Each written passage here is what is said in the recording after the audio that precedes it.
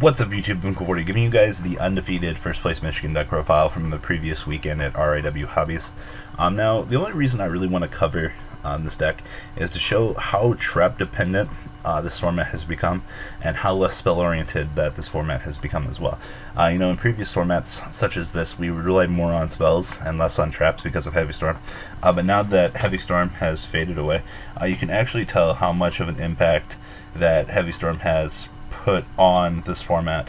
So it's really interesting to see how this format has changed and evolved with the format. So to start things off, 1 Thunder King Ryle, 2 Geargia Arsenal, 2 Accelerator, triple Armor, 2 Saison, 1 Birdman, triple MK2, Strategist, Geargia, and triple Effect Veiler. As for spells, triple MST, traps, triple Geargia Gear, 2 Mind Crush, 1 Bottomless, 2 Mirror Force, 1 Torrential, 2 Trap Stun, 1 Compulse, triple Fiendish Chain, 1 Call the Haunted, 1 Seven Tools, and 1 Solemn Warning.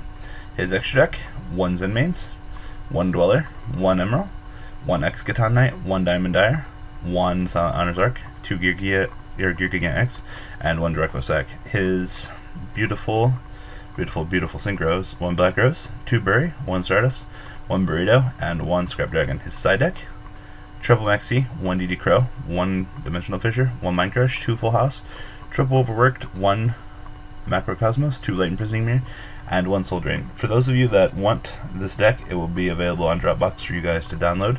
Please do so, and I will talk to you guys later on.